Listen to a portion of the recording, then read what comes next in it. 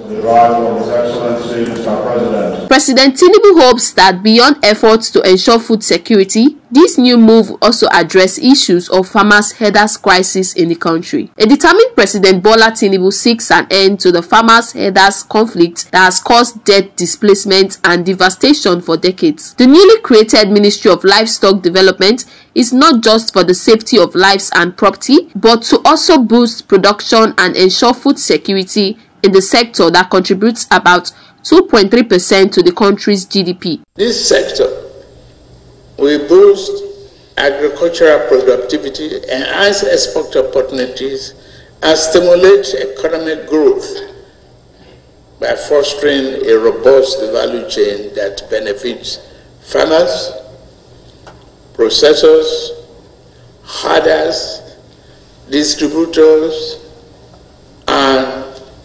consumers alike. President also inaugurated at the newly established Renewed Hope Livestock Reform Implementation Committee and mandated it to operate independently and free from political influence. He appointed the renowned and respected Professor Attahiru Jega as deputy chairman to drive this process of ensuring inclusion for livestock farmers.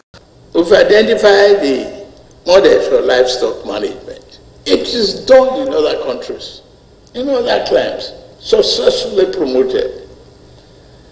It created great economy and empowerment for ordinary people. This will undoubtedly be a game changer in contributions of livestock sector to the agricultural GDP that is currently abysmal despite our huge potentials. A new minister that will steer the affairs of the Livestock Development Ministry will also be announced, and his nomination will be sent to the Senate for confirmation. President Bola Tinubu hopes this ministry will enhance nutrition and increase productivity in the food value chain. The sustainable solution to the Nigerians' long-standing farmer-herder conflict may be imminent with the creation of the Livestock Ministry and the inauguration of other committees to implement reforms.